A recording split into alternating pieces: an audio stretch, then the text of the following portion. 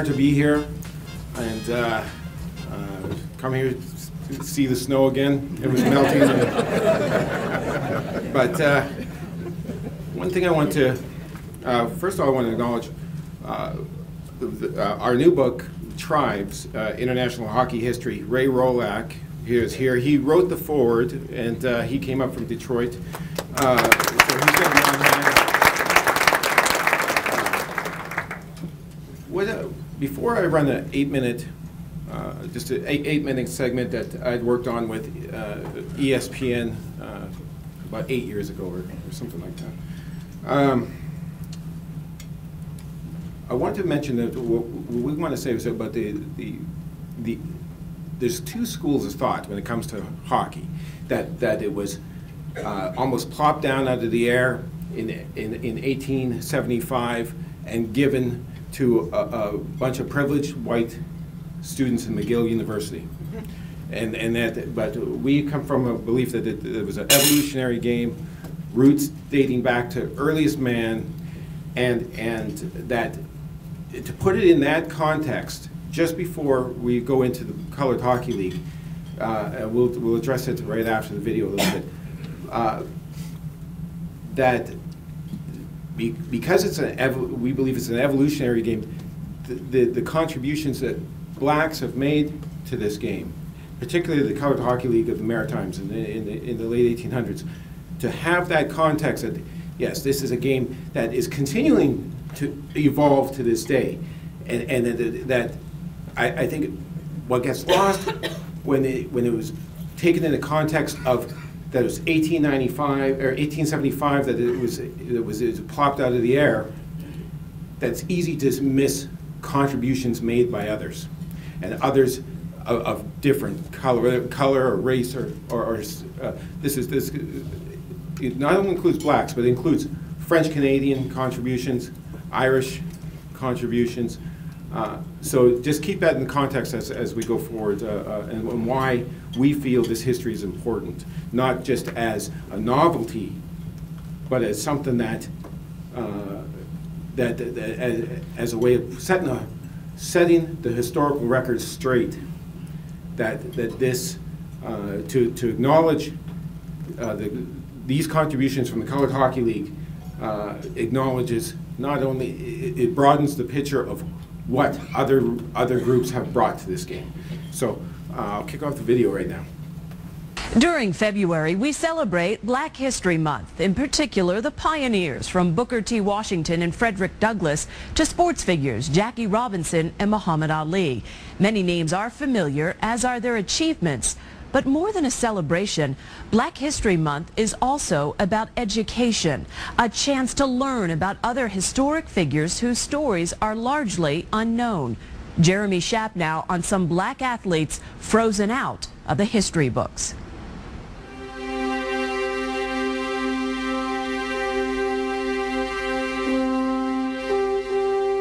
These are not the faces of hockey. Of the four major team sports, hockey is by far the whitest. The conventional wisdom holds that the game was pioneered and codified by ruddy-faced men of French and Scotch-Irish extraction, men who look nothing like these men. But it turns out that the game has never been lily white, not even 100 years ago. Not anyway, according to historians George and Darrell Fausty. They argue that hockey's roots are black and American. A lot of this history was either conveniently ignored, lost, or simply forgotten. The brothers Fausty are the authors of Black Ice, the lost history of the Colored Hockey League of the Maritimes. Their thesis is simple, yet astounding. Hockey as we now know it, the slap shot, athletic goaltending and skating, was introduced not by the white men who generally get the credit, but years earlier in Nova Scotia by the sons and grandsons of American slaves. One of the biggest obstacles we have in revealing this research is the fact that people say, no, it can't be true. We've already credited certain individuals with some of these innovations. You must be wrong. The story begins not in Canada, but here in Jericho, New York, on Long Island. Today, the Maine Made Inn is a restaurant. In the mid-19th century, it was the home of Abigail Hicks, who would hide runaway slaves in her attic. In fact, the Underground Railroad on Long Island, which ferried slaves to freedom in Canada, was operated out of this nearby church. Runaways came up, and a lot of them, they hid out so they can continue up to Canada, and a lot of them stayed in the community. Drakeford Levi's ancestor, Eliakim Levi, was among those who stayed on Long Island, helping hundreds of other runaways find their way to Canada, mostly to Halifax, the capital of Nova Scotia, the rugged, windswept province 700 miles north and east of Long Island. Eventually, these former slaves would help create the Colored Hockey League.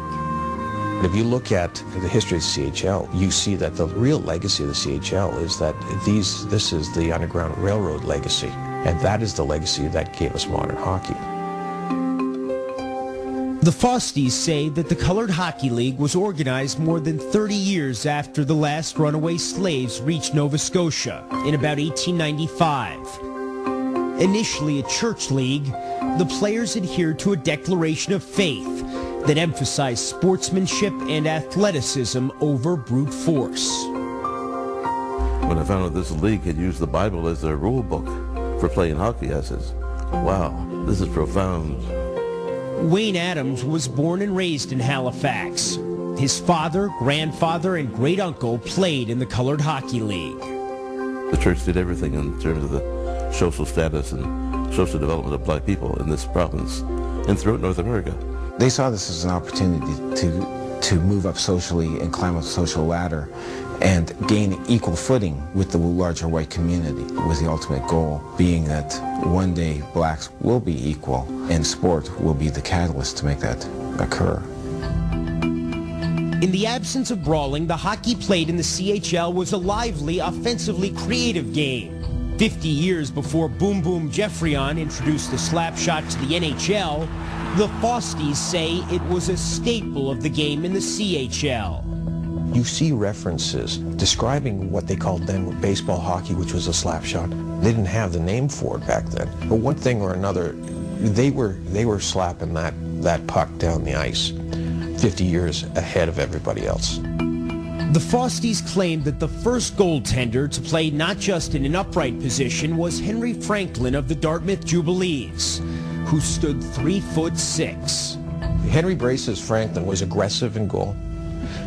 The argument's been the reason he was the first player to go down on ice was, as some people have sarcastically said, he was already there.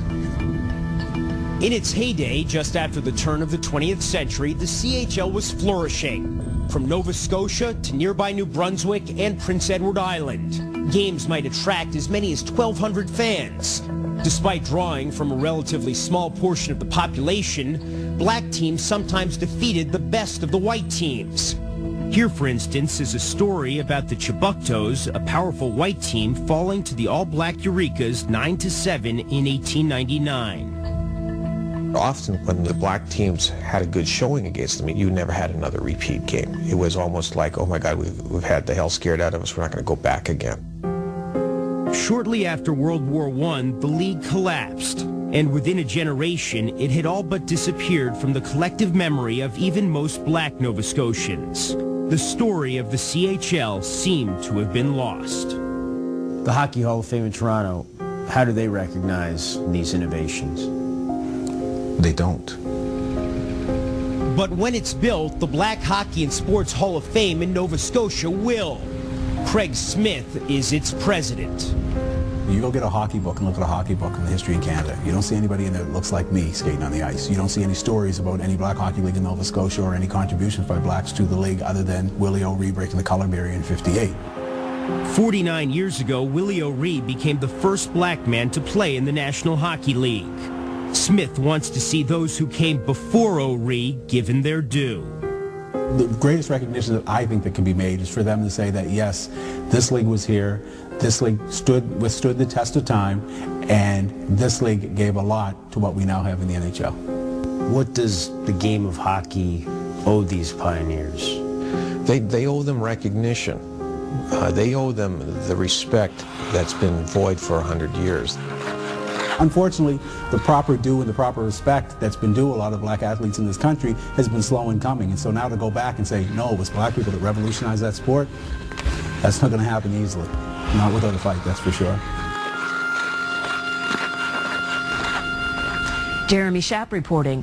Over the NHL All-Star break in Dallas, George and Daryl Fosty presented their findings on the Colored Hockey League to the NHL Diversity Task Force. The NHL listened and is currently in discussion with the Fostys in regards to their research. However, there is still no official recognition of the Colored Hockey League. I'll be putting up some slides in the back as my brother will be speaking. I'll just do the first two here. These are just this is an image out of the Middle Kingdom period of Egypt, of early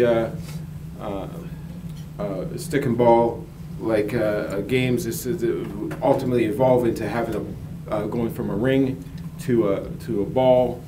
It's associated. The sport originally has been associated with either like warrior cult or and with the idea of manhood and death. As you see, this hit the ball to the field of Apis. The Apis is a bull god deity. That's the same bull god deity you find in the Epic of Gilgamesh. And you have a reference to a game called Pico Miku, and that would date 1,000 years before this image was put on the tomb.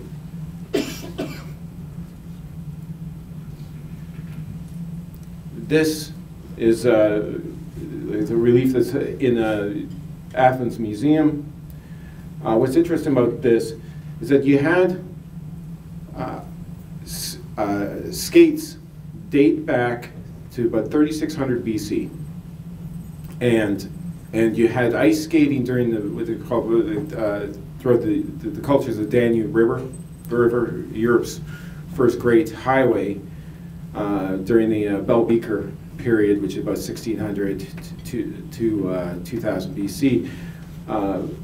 What makes this interesting is that you had cultures that were playing field sport and skating.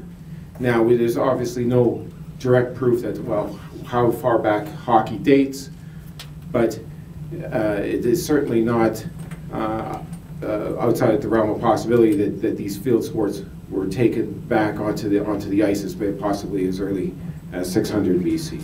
But I'll turn this over to my brother.